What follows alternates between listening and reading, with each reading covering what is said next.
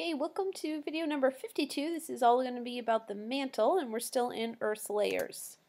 So the summary, I would like you to describe, diagram, or tell me the differences between the three parts of the mantle: the mesosphere, the Isetta Sphere, and the Lithosphere. Here's all the 10 layers that I'm going to show you guys. So we just finished the 2 for the crust, and now here is the mantle, and I'm going to go through all 3 of those. So let's talk about the mantle in general. It's located beneath the crust. It's got a very thick layer of very hot rock. It's composed of those silicates, again, which just means silicon and oxygen. The temperature and pressure increases. It's denser than the crust, and it's also made of magnesium and iron. Now, the first mantle layer is called the lithosphere. It's hard, rigid rock. It is the outermost part. It can include part of the crust and the upper mantle, and some parts are brittle and actually are what cause you to have earthquakes. So the second mantle layer I'm going to talk to you about is called the Isetta Sphere.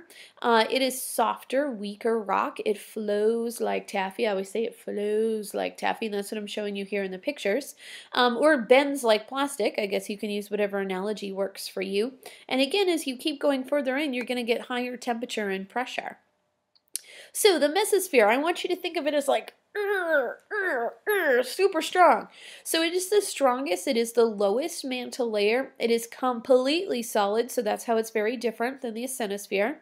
It is highly compressed, and it has very high temp and pressure, and that's what I'm showing you here with the sponge being squeezed, that it's highly compressed. This peaceful beach is evidence of something violent and powerful.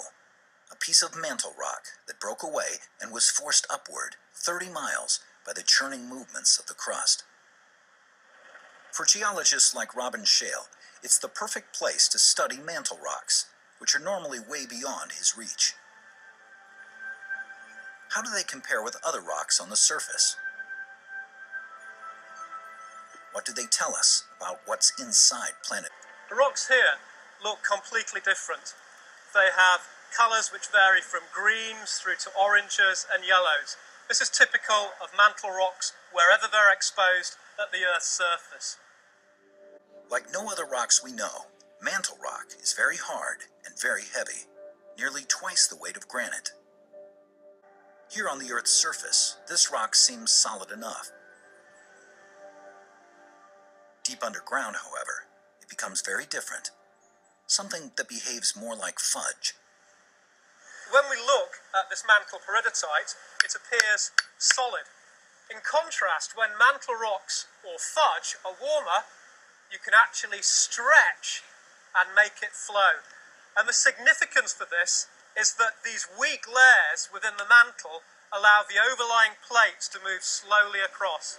Okay, summary time. Please again describe, diagram, and tell me the differences between the 3 layers of the mantle: the mesosphere, the Isetta Sphere, and the lithosphere. As always, thanks for watching, and I'll see you guys in class.